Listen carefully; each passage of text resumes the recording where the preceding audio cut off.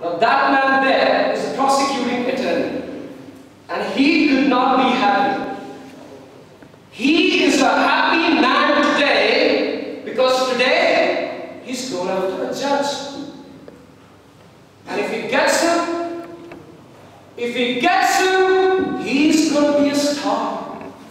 He's going to have his name in this month's law review. Centerfold, lawyer of the month. Now, in order to win this case, he needs you.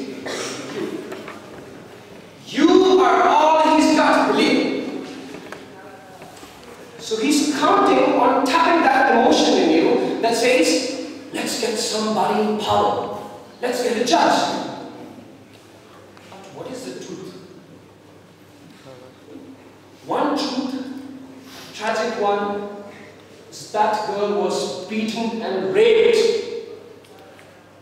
And the other truth is that prosecution does not have a witness.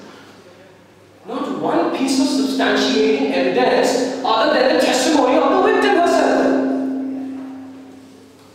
Let's get back to justice. What is justice? What is the intention of justice?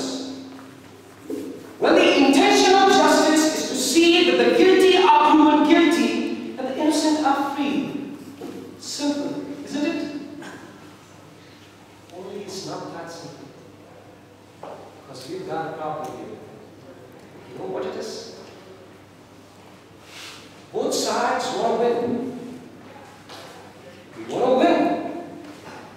We want to win regardless of truth, and we want to win regardless of justice, regardless of who is guilty or innocent. Winning is everything.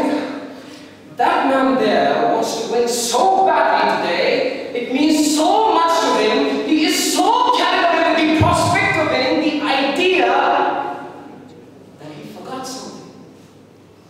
Something that is absolutely essential for today's proceedings. He forgot his case. He forgot his case. I mean, I don't know. You see, he forgot his case.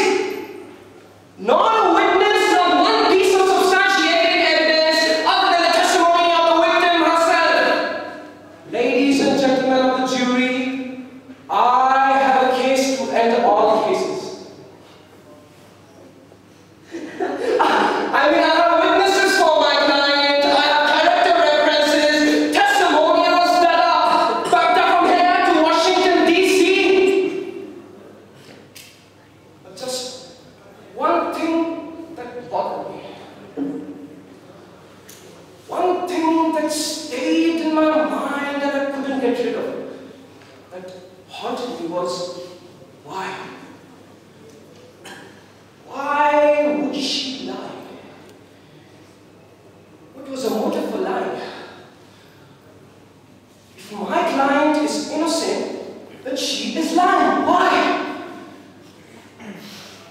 Was it blackmail?